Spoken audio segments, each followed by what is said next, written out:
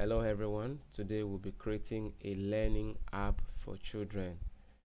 A app that when a child click on a particular image, it's going to play a sound. For example, we're going to have an image of an app of apple. Then when the child taps on it, it's going to say A for apple. Now, if you know you've not yet subscribed on this YouTube channel, please do well to subscribe on this YouTube channel, like the video, and feel free to drop questions on the comment section. We'll be creating this app using Kodular. So if you've not created any account with Kodular, please do well to create account with Kodular. As you can see, I'm already logged in my Kodular account, and here in this folder in my desktop I have some resources here that I'm going to use.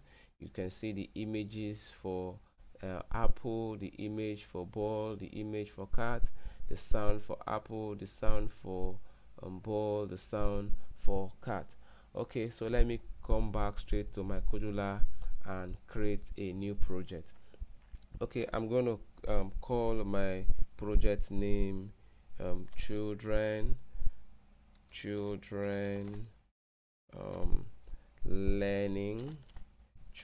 learning app. That's what I'm going to call the name of my project, children learning app. So I click on next, and I'm going to give my app a name. I'm going to give it children app. Then I'm going to leave everything here default the way it is. So I'm going to click on finish. Then Kodular will get everything ready for me. Now you can see the screen here. This, what you're seeing here, looks like your phone. So I'm going to bring in all the controls or all the components we are going to use to make our app possible. Okay, I'm going to need the image control, which is going to hold the image for the apple, the ball, and the cat.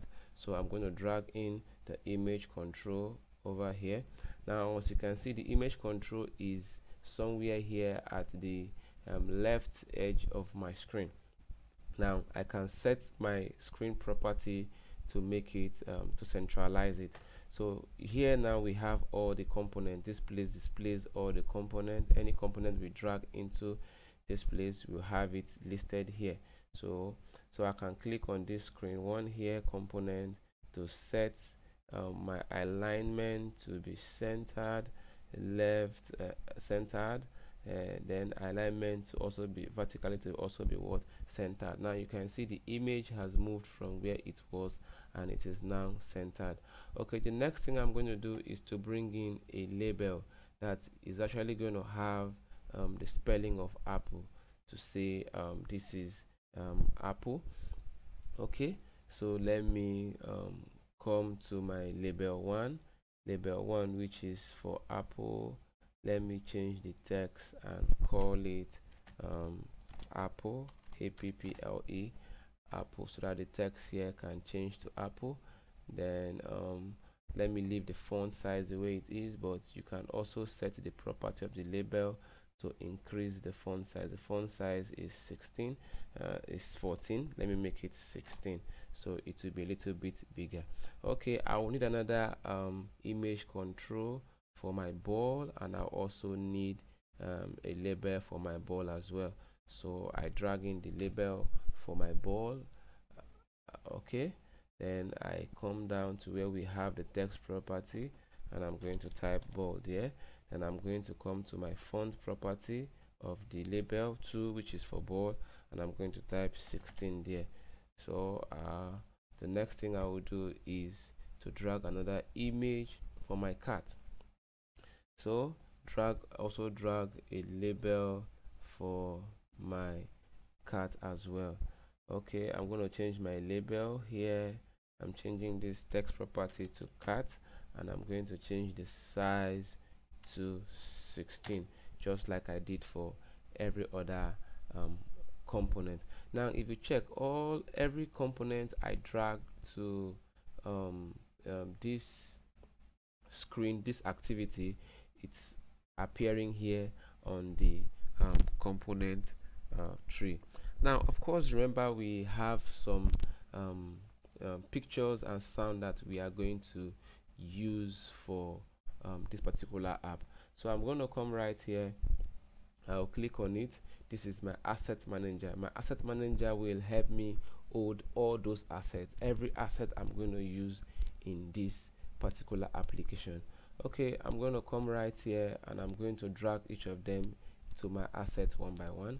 That is the image of the apple. I just dragged it in, then come back, drag my image for ball. Okay, let's wait for that to come. Okay, I didn't think I didn't drag that well. Okay, I drag the image for ball again. Okay, it's uploading, it's uploaded already. Then I come back, drag the image for cat. Okay, let's wait for it to upload. It's done. Then I drag the sound for apple. Then I also drag in the sound for ball. Then I will also drag in the sound for cat. Now um, mind you that Kodular does not support every sound format, but I know very well that Kodular supports mp3 .mp3 and it also supports .wave. Okay, so I'm going to close my asset manager. Then I'm going to come back to my image one. The image one is going to be our apple. So I'm going to click on image one, then I'm going to set the picture property to apple so that we can have the apple picture in it. Now you can see the apple picture is even bigger than our screen. So what I will do is to set the height and the width property. So I'm going to set the height property to 100 pixels, and I'm going to come down here as well and set my width property to also 100 pixels. Okay, now you can see my apple now is going to have a smaller shape. It's looking beautiful now. Okay, I'm going to do the same thing for my ball. So I'm going to come here and I'm going to select the image for ball. I'm also going to make my height to be 100 pixels. I'm also going to make my width to be 100 pixels. Okay, 100 pixels. Then I'm going to also come select my image for cat. I'm going to choose it, then set my height and my width property.